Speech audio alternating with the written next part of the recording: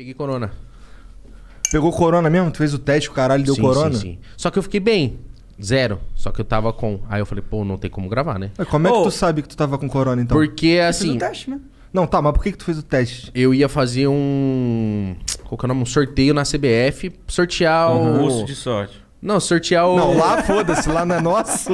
Na CBF não, na Federação Paulista de Futebol. A gente ia fazer o sorteio pra saber qual que era o chaveamento do Paulistão. E eu ia estar lá representando o Corinthians e outros influenciadores, Palmeiras, São Paulo e Santos. Aí falou, Igor, tem que fazer o teste.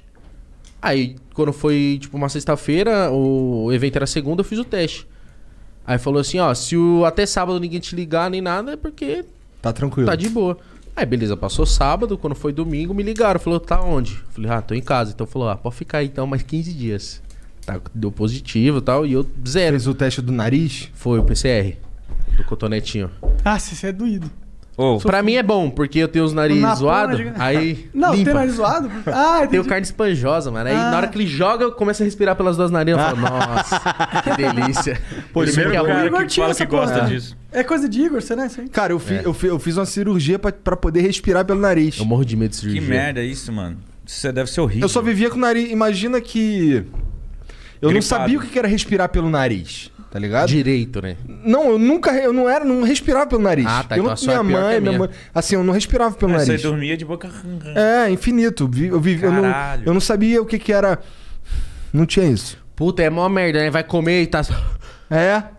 Até pra Transar comer uma morrendo. merda. É, uma merda. Uma merda. Mas agora eu tenho uma dúvida de vocês. Por exemplo, se o monark adoeceu e vocês têm um programa amanhã, você faz sozinho? Cara, Você já rolou desmarca? isso aí, a gente desmarca.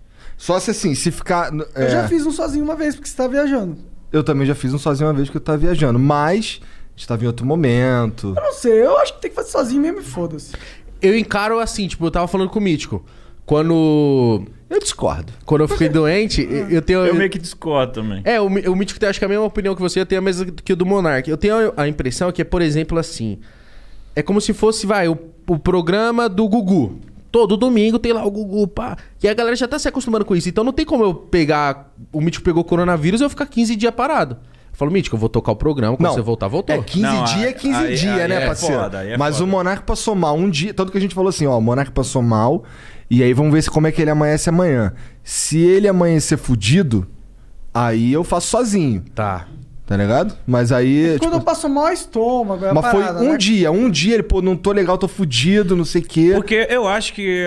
E tinha a possibilidade de remarcar, a gente tinha uma data vaga na semana. Tipo, não, se tem essa possibilidade, um dia ok. remarca e tal, mas, pô, qual é o problema de fazer sozinho a parada? É porque eu sinto que, tipo assim, a identidade do programa é os dois, tá ligado? Porra, fazer eu vou sentir só sua um... falta, cara. Ah, mas eu vou sentir sua falta também, mas não quer dizer que não dá pra acontecer um programa. Não, dá pra acontecer, Dá pra mas não rolar é a mesma fácil, coisa. mas